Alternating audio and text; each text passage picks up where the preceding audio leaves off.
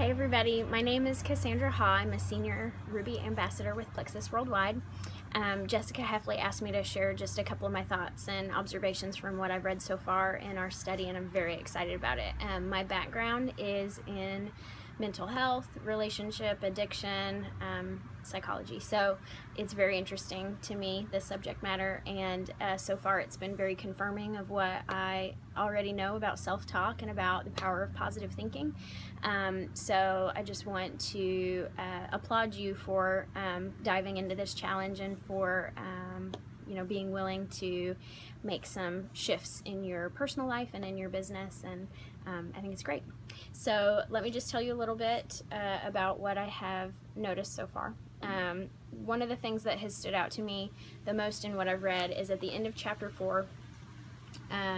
He says the obvious programs are those comments, questions, and statements which are made to us directly. This is talking about negative self-talk or negative cognitions.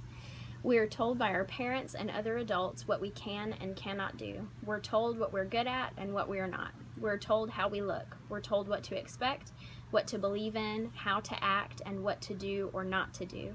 Because, starting out as children, completely dependent on others, it is important to our survival to listen and to believe what others say. We learn to accept what others tell us, and we learn to believe it.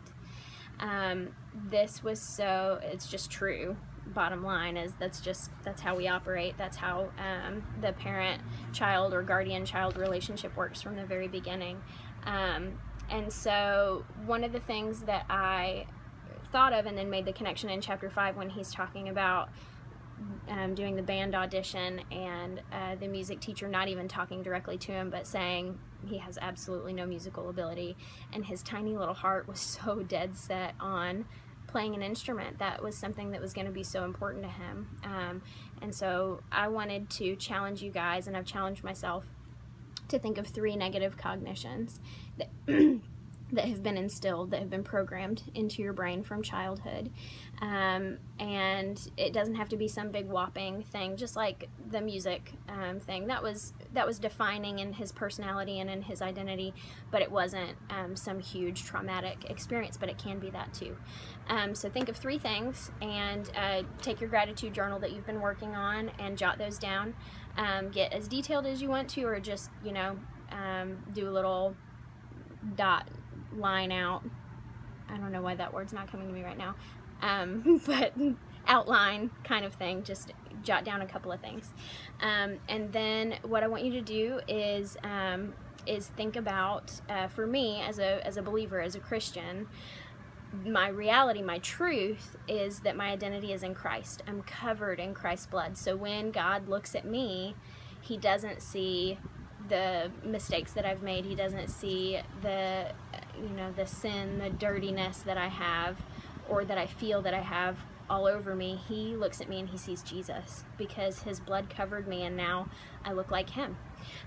So I want you to write down those negative cognitions, and then I want you to instill this positive cognition about your identity. If you're a believer, then you look like Jesus to God, and Jesus is perfect. He's compassionate. He's kind.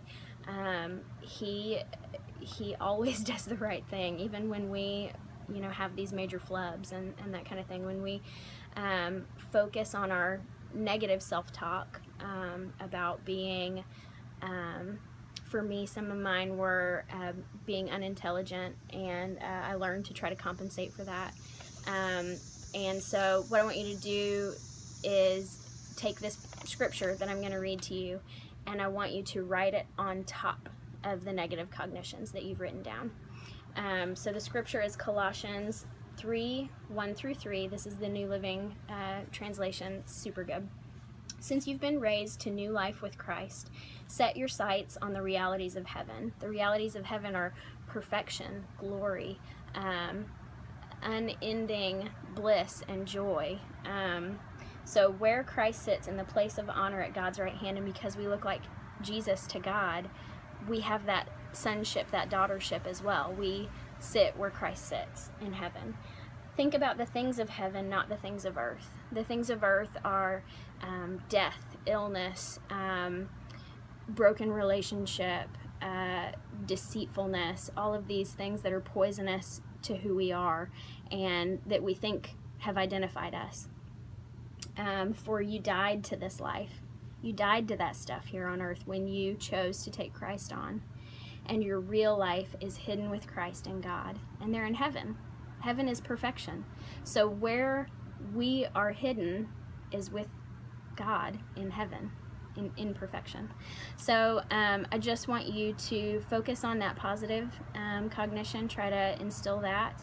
And I just want to pray God's blessing over your effort to do this, to try to make yourself new, to try to truly receive what God has given you in the gift that is salvation and wholeness. So thanks for listening for a minute.